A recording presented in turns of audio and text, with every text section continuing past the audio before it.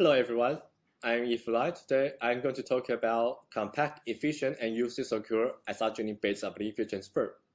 This is a joint work with Stephen Galbraith and Cyprien Delpech, the same Guilhem. Firstly, we recall the circumstance of an Oblivious transfer protocol. There are two parties, Alice and Bob, or say the sender and the receiver. Alice has two messages, and Bob would like to know one of them. And they're doing some steps here.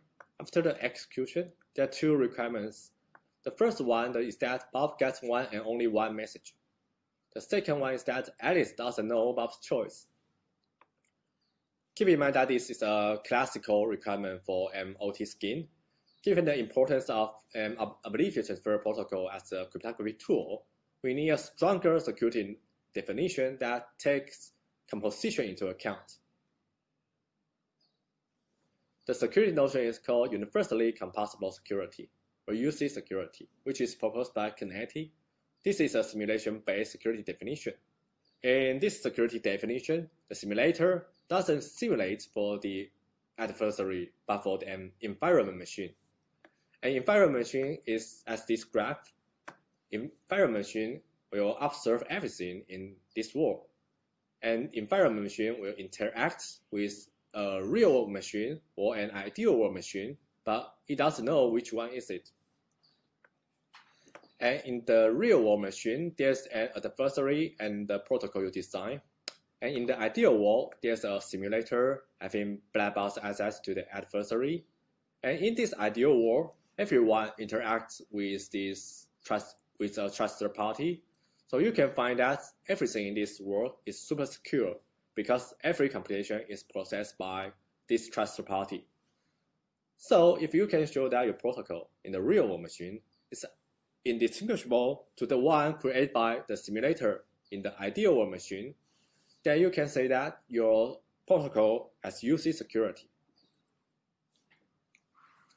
There are two isogeny-based previous OT as follows. And they achieve UC security against semi-honest adversaries, which means that the adversary will follow the protocol execution, but they try to learn more information from the execution. Based on this, by adding UC secure reliability proof or using some generic transform like this, the protocol can upgrade to UC secure against malicious adversaries. But malicious adversary means that the adversary is not required to follow the protocol specification. But it will take a polynomial number of isogeny computations, because at the current stage, some CSI relevant or SIDH relevant reliability proof or security scheme, they will take a polynomial number of isogeny computations. So our research question is that, can we have an isogeny-based OT that is UC secure against malicious adversary and takes only a constant number of isogeny computations?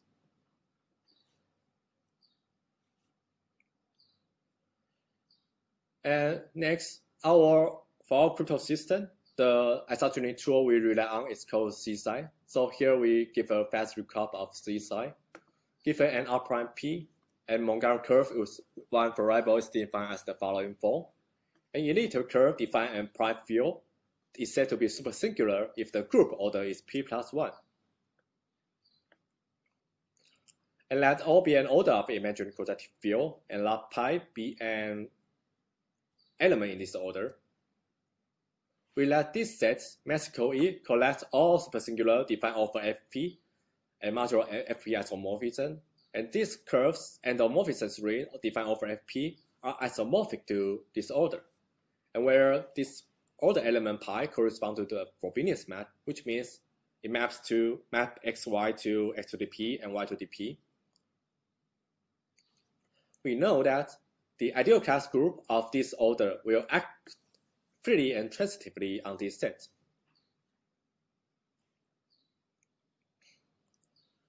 And we also use some proposition of quadratic twist in our work. So here we recall the definition of quadratic twist. A quadratic twist of curve defined over Fp is of the following form. There's one more coefficient in front of y squared. and the coefficient is quadratic non-residue. And there are three following propositions for quadratic twist. The first one is that if you take a twist for AE, then you got A inverse E twist. And moreover, when P equals 3 to 4, if you take two twists of E0, it's still E0. And EA twist equal to EA negative A. And equality here means FP isomorphic. So accordingly, when P equals 3 to 4, if you take twist of AE0, you got A inverse E0 for any group element in this ideal class group.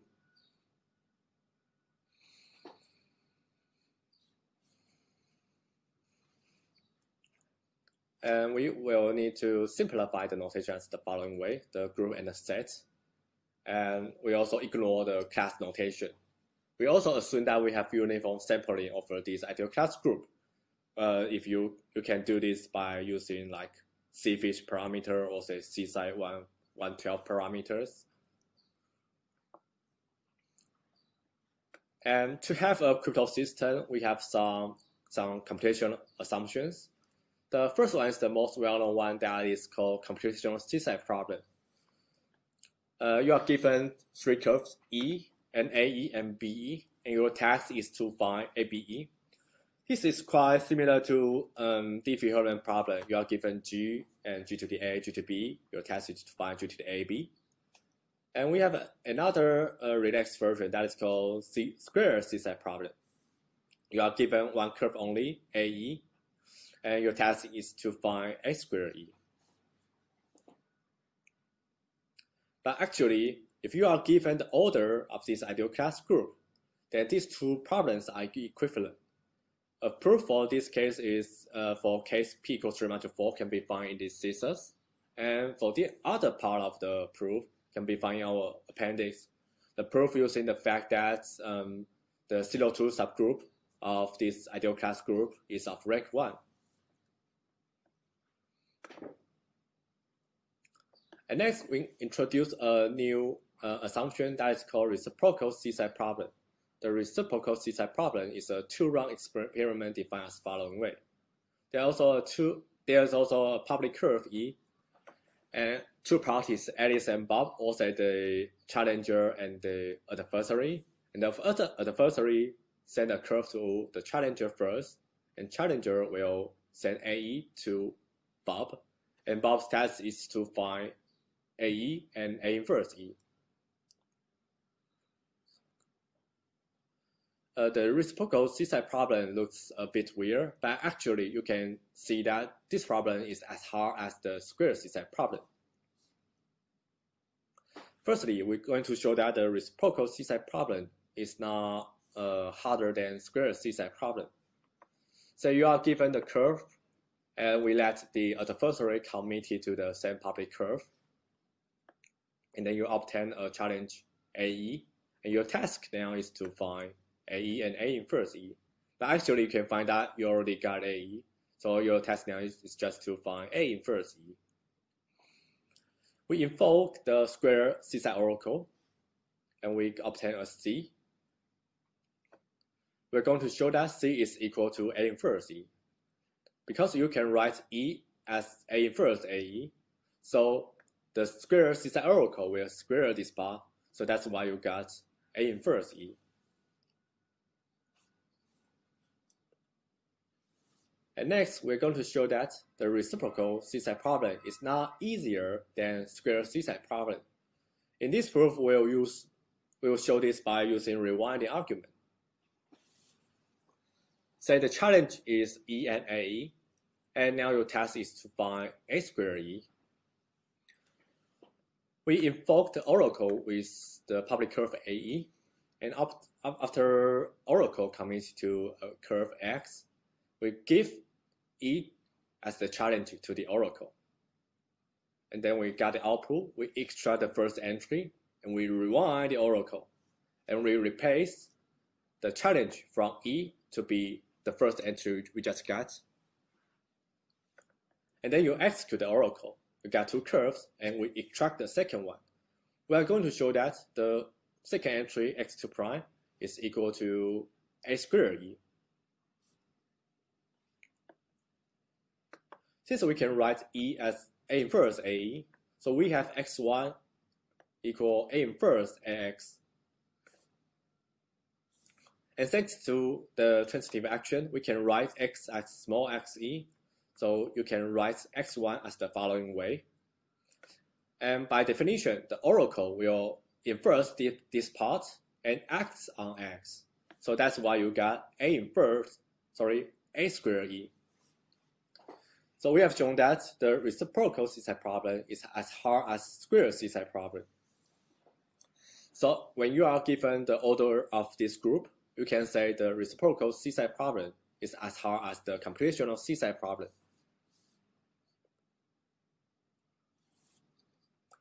And next, we are going to show our construction of Oblivious transfer. Firstly, we are two parties. We start from a 3-round construction, and Alice and Bob, or say the sender and receiver, and Alice has 2 messages, and Bob would like to know one of them. Firstly, Alice sends AE to Bob, and Bob computes BE or BA and sends to Alice. Alice then computes AB and A inverse B as the decryption keys for these messages. And she encrypts this message with using discrete keys. So in this way, Bob can decrypt one and only one message. The idea can be visualized as the following graph. Here's Alice and Bob, and Alice sends this AE to Bob, and Bob can compute ABE or BE to Alice. If Bob sends ABE to Alice, Alice then computes these 2 curves as the decryption keys. And as for Bob, he can compute this key, but he cannot compute this one unless he can solve a square C-side problem. So in this case, you can see that that's why Bob can decrypt one and only one message. And the same argument can apply to the other case. The next step is that we use quadratic twist to compress the run of our protocol from 3 rounds into 2 rounds. Firstly, Bob computes BE and BE twist sent to Alice, where B is the public curve. Then Alice again computes AB or A inverse B and use these curves as the decryption key to encrypt the message and send the ciphertext to Bob. In this case, Bob can also get one and only one message. We can visualize in the same way. Here is Bob. Bob will compute BE or BE twist to Alice, and Alice will compute AE to Bob. In this way, Bob can compute this decryption key, and he cannot compute the other decryption key unless he can solve a computational problem. And the same argument can apply for the other case. But remember that this is not a rigorous proof, but it gives you an intuition how this crypto system can work.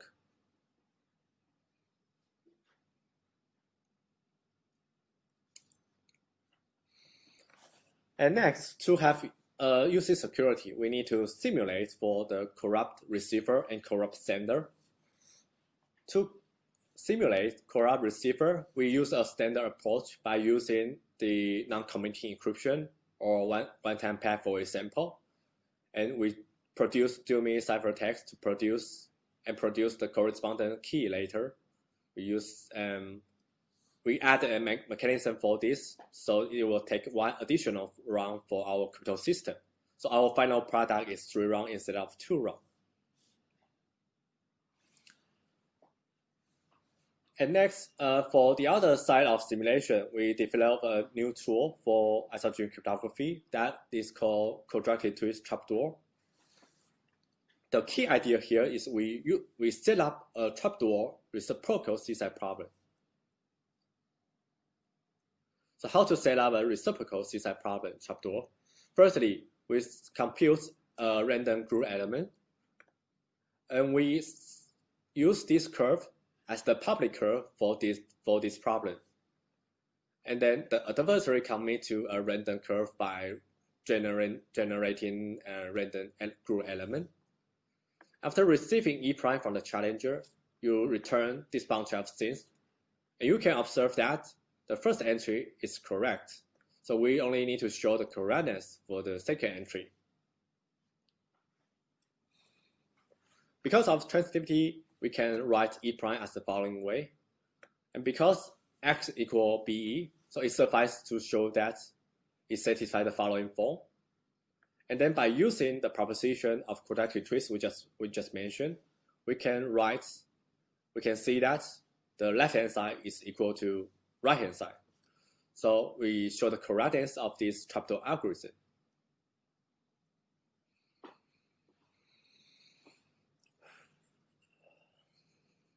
So how to use this trapdoor algorithm to complete the other half of simulation?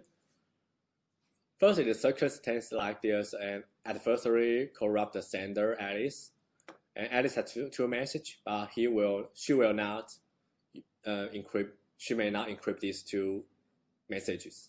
She can do anything she wants. So firstly, we set out a trapdoor for the public key curve E here, and then we invoke the reciprocal C-side problem solver to generate this B element for the bob, or say the receiver. And then upon receiving this curve AE from Alice, then we invoke the problem solver to extract two curves. And we use these two curves as the decryption key to decrypt the ciphertext. And then the simulator sends these two messages to the trusted party in the ideal world and complete the simulation.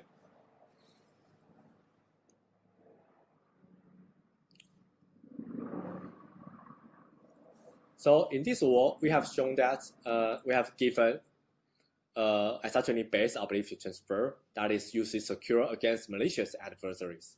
And it takes only a constant number of isogeny computations. In particular, it's 5 isogeny computations for the sender and 4 for the receiver. And these two are the previous work we just mentioned. And the third one is a concurrent work. Their main focus is not on oblivious transfer. They just mentioned an OT construction. So we take their construction into this table. And moreover, our underlying assumption for our crypto system, the reciprocal C-side problem, is as hard as the computational C-side problem. But keeping in mind that the reduction is not tight, it takes one more. You need to call the oracle several times.